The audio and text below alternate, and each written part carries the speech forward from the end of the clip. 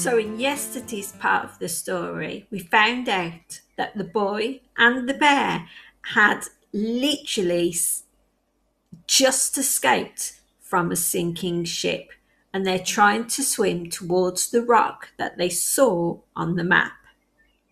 This chapter is called Dry Land. When the boy awoke, the first thing that he saw was the bear's knees.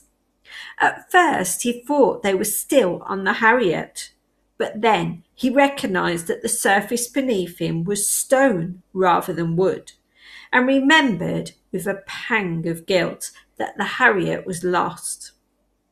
But at least the bear had got them to the island, it seemed. He felt stiff as he pushed himself part way upright, as if the hardness of the rock had somehow seeped into him, and his eyes and head were fuzzy and half asleep.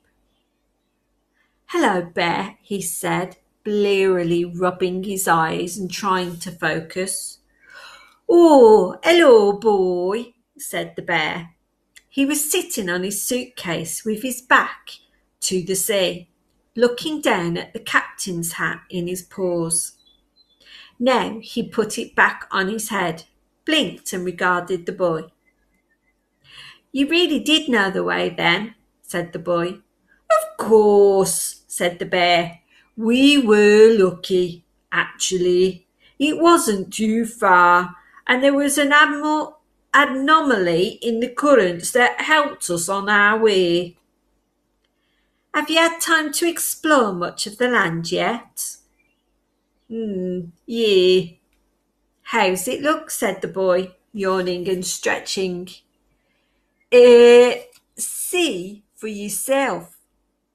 The bear waved a paw over the boy's shoulder. The boy turned his head and saw for himself. It wasn't an island. It was just a rock.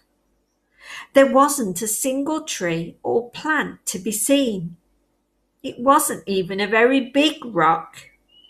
It certainly wasn't a pretty one. And it was almost as cluttered as the Harriet had been, as various bits of flotsam from the mermaid seemed to have washed up upon it. "Oh, this is useless. We're on a cold, wet, ugly rock full of junk," said the boy. "We're naming it after you then." "The sea's over there if you prefer it," said the bear, pointing. "It's roomier and it's not so dry. Take your pick. Anyway, we're not stopping long." "Oh, great. Where are we swimming to next?" "We're not swimming. I'm building a raft." The boy took another look at the scattered bits of wood and other bits and pieces around the place. There were some reasonably intact planks and some empty barrels. There was also a section of mast with some rigging attached, so they had some rope to work with at least, and there was much more such debris floating in the waters around the rock. If they swam out a little, they could gather in some more material for the raft. He was about to suggest this to the bear when he noticed how wet his fur was. The bear had been busy while the boy had been asleep. Not much of the wood had drifted onto the rock unaided. "That's a good idea," said the boy quietly. "Can I help?" "Yeah," said the bear, "but I'm tying all the ropes." They worked quietly but happily together. The boy was hungry and still tired despite his sleep, but he helped where he could. Much of the wood was too heavy for him to carry, but he could roll the barrels along, and sometimes he was able to hold things in place while the bear lashed them together. He did as he was told and made himself useful, and the raft slowly began to take shape. And there they are. At lunchtime they stopped and ate the marmalade, the boy working every last scrape of it out with the jar with his finger. Afterwards he was sleepy again. "Have a nap," said the bear, spotting a yawn that the boy had tried to hide. "I can do this bit on my own, and I need you fresh alert when we set sail." The boy knew what the boy knew that the bear could have done all of it without him, really. He wanted to insist on helping, but from his sitting position, it was far easier to lie down just for a moment than it was to stand up. So he lay down and found the cold, wet rock was surprisingly warm and soft. He closed his eyes just for a moment.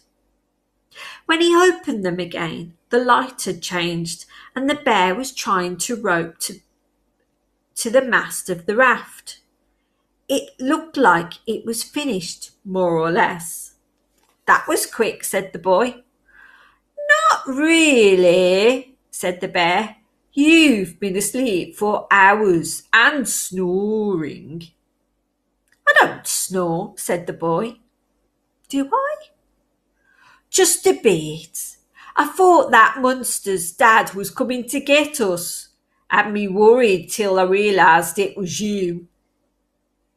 The boy looked hurt, but only a little. He took a closer look at the raft. "It's a bit wonky looking, isn't it?" he said, pointing. "Well, I had to improvise a lot with such limited materials to work with," said the bear. "So it's no Harriet, I grant you, but it's sturdy enough." "Will it float?" "Of course it will float," said the bear.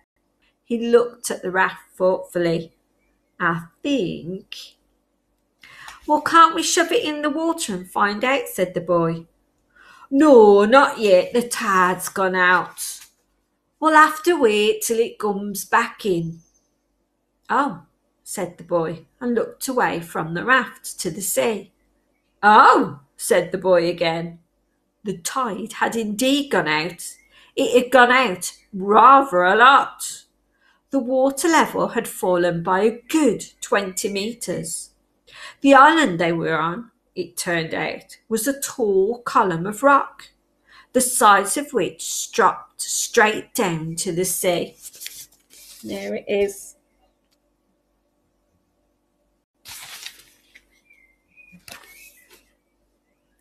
The boy looked cautiously over the edge to the distant waves and felt rather dizzy. He stepped back and sat down. "That's not normal, is it?" he said. "It's a bit unusual," admitted the bear. "It's probably down to unforeseeable anomalies in the current," said the boy. "That's right," said the bear. "How did you know that?" "Lucky guess," said the boy. "Anyway, we'll just have to wait for the tide to come in and then we'll set off. In the meantime, we need to get the sail on." The bear had managed to salvage a tablecloth from the debris of the mermaid. He held it up for the boy to see. "It's a bit small," said the boy. "A bit, yes," said the bear. "But it's not such a big raft." "And there are a lot of holes in it," said the boy. "Well, if you've got a sewing kit with you, then feel free to fix them," said the bear a little testily. "But otherwise it will have to do. Be fine, you'll see." He tied it onto the crossbar at the top of the mast. Then he tied the bottom corners to the base of the raft. He stood back with the boy and looked at the end result. "Well," said the bear, "it's not pretty, but I reckon it will go well enough." The boy could only agree. It really wasn't at all pretty. It was ragged and scruffy and just plain funny looking. But it was also oddly impressive. It looked strong and safe, as if it would survive weeks at sea with no trouble at all. The boy wasn't entirely sure it would afloat, but it was certainly confident that it wouldn't fall apart. It was magnificent in this way. Actually, he said, that's pretty amazing. The bear didn't say anything. He was about to smile, but a sudden gust of wind stopped him. "Ooh," he said, "we better."